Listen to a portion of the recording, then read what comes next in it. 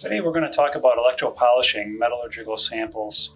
I have our electropolisher here, the ElectroMet 4 polisher.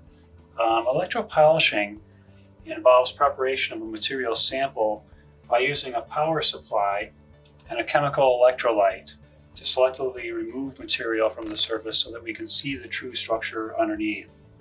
Now, why would you want to electropolish versus mechanical polishing as a traditional grinder and polisher, where you would grind a sample with silicon carbide paper and a diamond abrasive? Electropolishing, where it applies, can really save a lot of time relative to traditional mechanical preparation. You can do a electropolishing preparation cycle in less than 30 seconds in most cases, and there's no need to go through the process of mounting or grinding and polishing that you traditionally would with a standard grinder polisher. You can take a part, you can cut a section from that part, you can grind the surface and simply go to electropolisher, and within less than 30 seconds we can get the microstructure. It saves a lot of time. It's very easy in situations where it applies. Some of the materials that are particularly amenable to electropolishing include carbon steel, stainless steel, iron, copper alloys, and aluminum alloys. Whether cast or forged materials works very well on all these material types. The ElectroMet 4 polisher consists of a power supply and electrolytic polishing cell. Very easy to use. The polishing cell here contains your chemical electrolyte that we're going to use to prepare the sample material.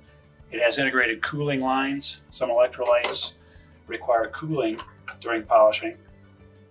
The cell itself contains an integrated cathode inside the polishing cell. And on top of the cathode, we're going to use one of various masks that are inserted. Now, the mask is going to determine the size of the area that we're going to polish. We have different size materials, different requirements, different current density we might want to achieve for different material samples. So we're going to insert a mask in here, and the sample is going to go on top of the mask, and the anode is here. It's placed on the back of the sample, and this creates a power cell between the sample and the electrolyte. We're going to selectively remove material from the sample and polish and etch that surface so we can examine it under the microscope. Power supply over here is where we're going to set our control parameters. We have our pump over here, which is going to drive the electrolyte through the cathode and enable that to make contact with the sample. And over here, we're simply going to set our voltage for our etching and polishing cycles over here and our etching and polishing time. We have a material sample. This is a 4130 cast steel sample that we've cut.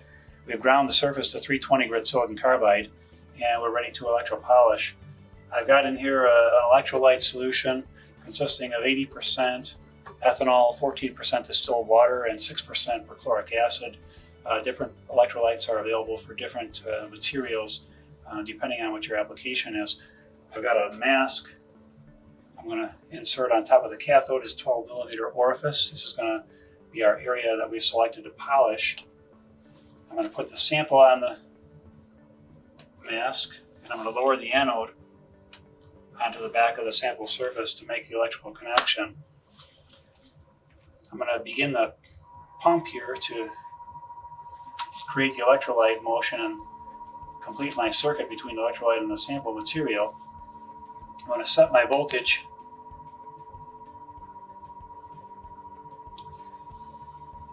I'm going to polish at 35 volts for about 10 seconds. I'm going to set up an etch cycle of 10 seconds as well. Now the machine is going to begin on the polishing cycle. It's going to polish for 10 seconds. After polishing, it's going to reduce the voltage by a factor of 10. So it's going to reduce our 35 volts to 3.5 volts and enter an etch cycle for another 10 seconds, at which time our preparation will be complete. Now all we need to do is hit the start. We've got about 2 amps of current in the polishing cycle, 1.5 amps, and drop to about 0.1 to 0.2 amps during the etch cycle.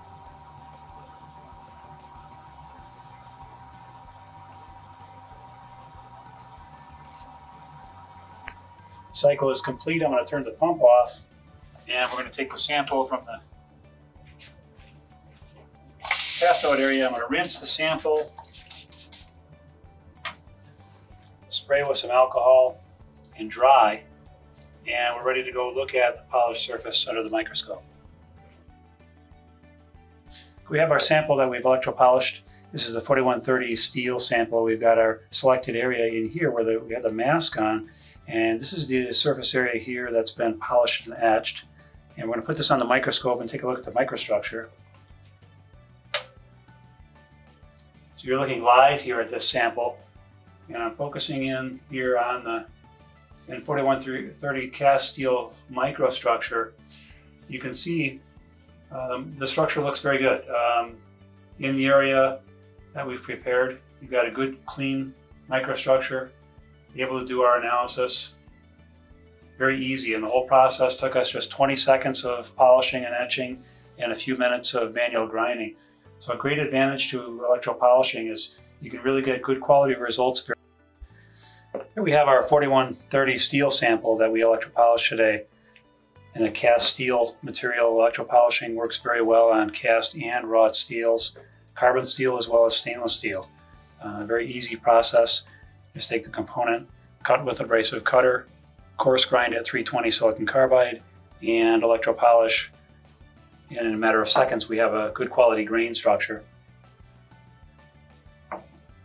This is a cast aluminum sample here. We have our structure here revealed with a mixture of fluoroboric acid and water. Same process on this sample otherwise, just cut with an abrasive cutter and coarse grind, electropolish over a period of seconds. You have a nicely revealed cast grain structure here. This is an image taken in polarized light, which gives us the grain contrast. We have also copper alloys. This is a CDA 240 brass sample here with grain structure very well revealed with electropolishing. This is a phosphoric acid solution that we use on this one. Again, just a period of seconds and good quality grain structure. And finally, we have a wrought steel sample, a mixture of ferrite and perlite. This sample also prepared with ethanol, water, perchloric acid mix, and just a few seconds of polishing and etching time, and very good microstructure. So a variety of materials are amenable to electropolishing. Depending on what you're working with, contact Buehler for further information. Electropolishing is really a great way to get a good microstructure in a very short period of time.